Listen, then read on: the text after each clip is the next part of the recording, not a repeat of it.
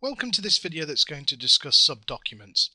Subdocuments is very rarely used in day-to-day usage of Word. This video is really targeted for audiences which are going to do larger documentation. As I'm in IT, one of the most dreaded watchwords that developers and consultants always hate is the D word, documentation.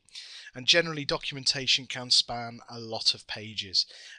In the example I'm going to provide today, okay, we've only got 33 pages, which for me is quite small, but at work I have documents which are 600 pages in length, guaranteed that no one will ever read them. However, they do need to be accurate.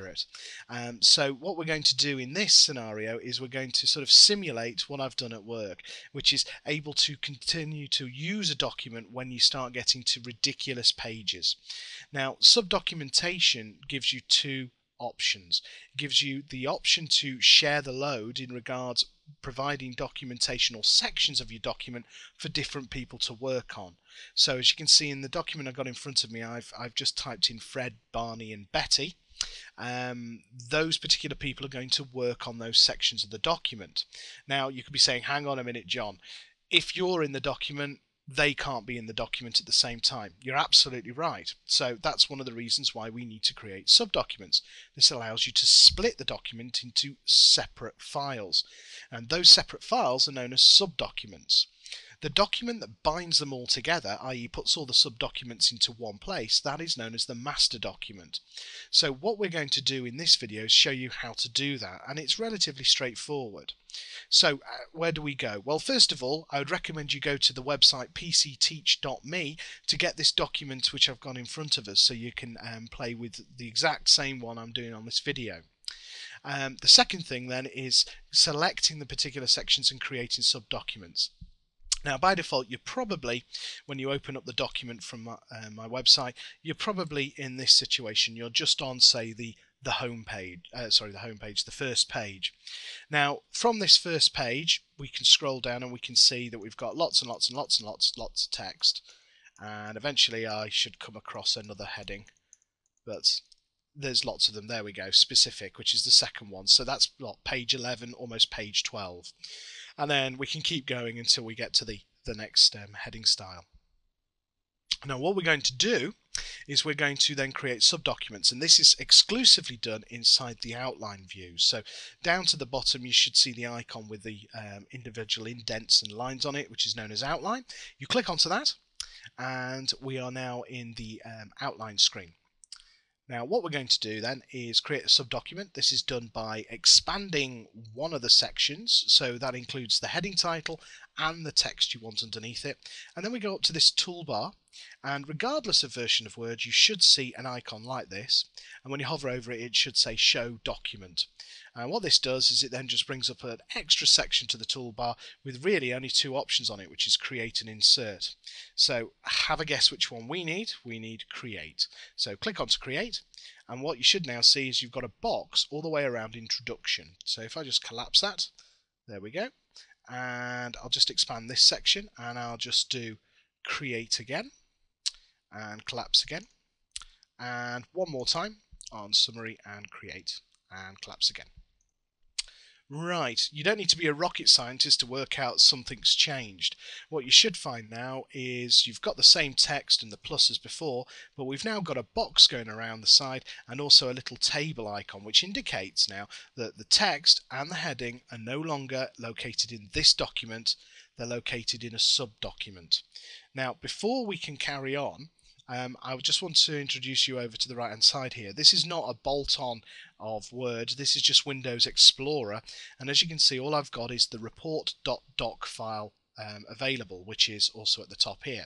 I'd like you to pay special notice to the actual size of the file, which is 135k. What's going to happen in a moment is report.doc is going to get very small indeed. Now, to finish off the section, to complete our master document, what we do is we click onto the save icon, and what should happen now is over on the right hand side in Windows Explorer, just refresh it to catch up. Can you see now that the report.doc is only 22k in size, and the others, as you can see, are all bang on the same 62k. That's because they've pretty much got exactly the same number of paragraphs of text inside there. Now, what I'm now going to do is I'm just going to close down Report Doc, and I'm now going to go back into it. Sounds daft, but it's for a purpose. Because when you go back into it, rather than seeing the individual paragraphs of text, you now only see the headings in regards to hyperlink. Now, this is sort of my first point about subdocuments of the two. This means now that the file is very small and very manageable, however not very pretty.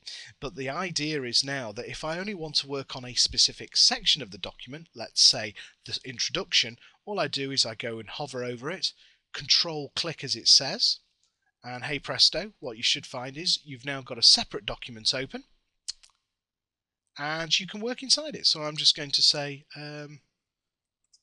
training from PCTeach.me and save that,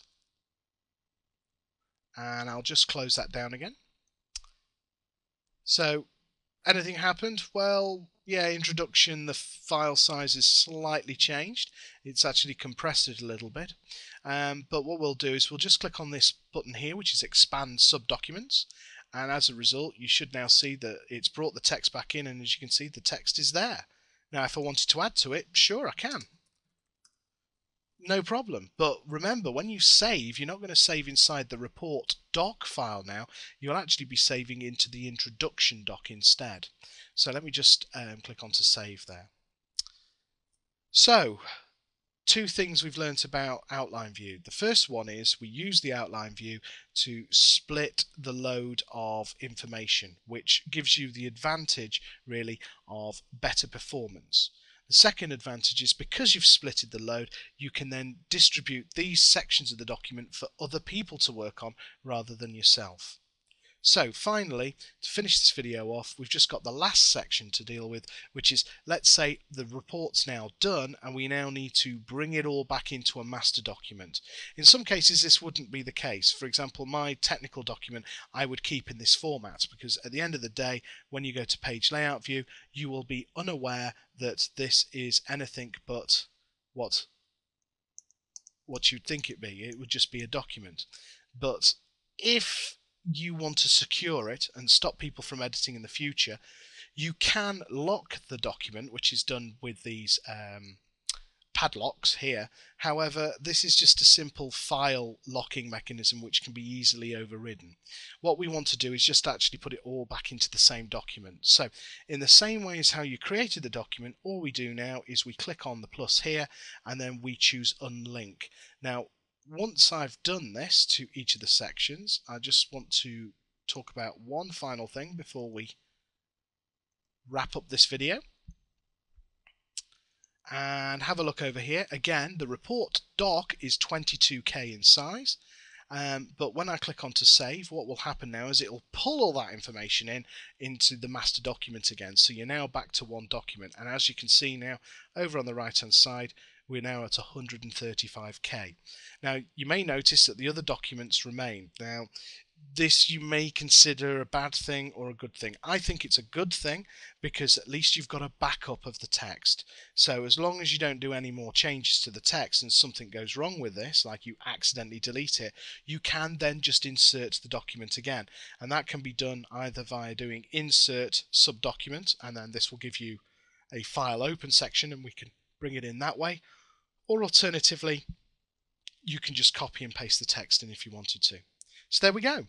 Outlining views. Outlining is very, very powerful, especially when you come to deal with large documentation. It allows you to adjust all of your heading styles so you can indent them, outdent them, as the previous video discussed. But also on top of that, it lets you deal with sub-documentation. Not everybody's cup of tea, however, a very worthy addition to Microsoft Word. I do hope this has helped you, and I look forward to seeing you on some of my other videos. Thanks.